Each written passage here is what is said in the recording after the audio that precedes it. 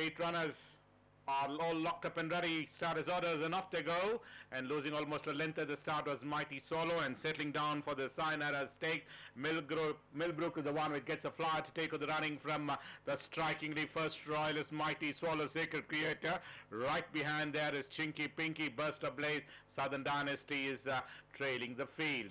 Back to the leader, and it's the strikingly in fact now takes the running with Millbrook in second. Joining on the outside is Mighty Swallow, first royalist. Even more wider is Sacred Creator. Length behind is Burst of Blaze, Chinky Pinky and Southern Dynasty in the order. They go past the 800-meter marker, and it's Mighty Swallow on the outside. On the inside railing is the striking lead. These two are the joint leaders. They race towards the 600-meter mark and begin to negotiate the bend. Millbrook is dropped back to run third. Then we have Burst of Blaze. First royal has already been niggled at this stage. And then comes Chinky Pinky with Sacred Creator in the second last. Southern Dynasty on the order as they straighten for the final run. And they are homeward bound. Little over 300 to travel in the running of this Sayonara stakes. The striking from Millbrook now coming up with the second runner. Now comes and takes the running is Millbrook. Goes ahead by about a length and a quarter. Two in front. Now striding clear and is opening up a gap of almost 4 lengths in front of the strikingly. Restaurant futile chase as Millbrook has wrapped up this race to win the Sayonara stakes from the strikingly. Then comes Chinky Pinky, Burst of Blaze, Mighty Swallow, Sacred Creator, Southern Dynasty. Ending up last was first royalist. So Millbrook, pretty confident victory in fact at the initial stages, did go to the front and then nicely settled back.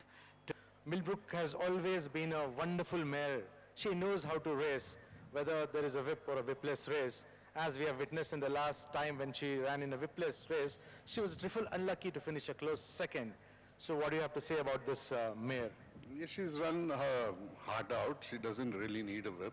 My boy John is a good rider. He doesn't really use the whip when he rides his horses, and he urges the horses and horses respond with him. He's been riding well for me this season, and she's come out and won better than I expected today. What do you think, sir, 6 or 7 furlong is suited for this mare? Well, it's 6, 7, both. She handles them well, so we take whatever comes by our way. Congratulations, this has been the first win of Millbrook this season. Congratulations, you have a great day, sir. S.JOHN with us, who's going to talk us through this race. John, this mare always likes to go to the front, and you have partnered her in the last 3 runs. So what was the change of tactics today as you had kept her in the 3rd position behind 2 horses, and then you made your move in the final furlong?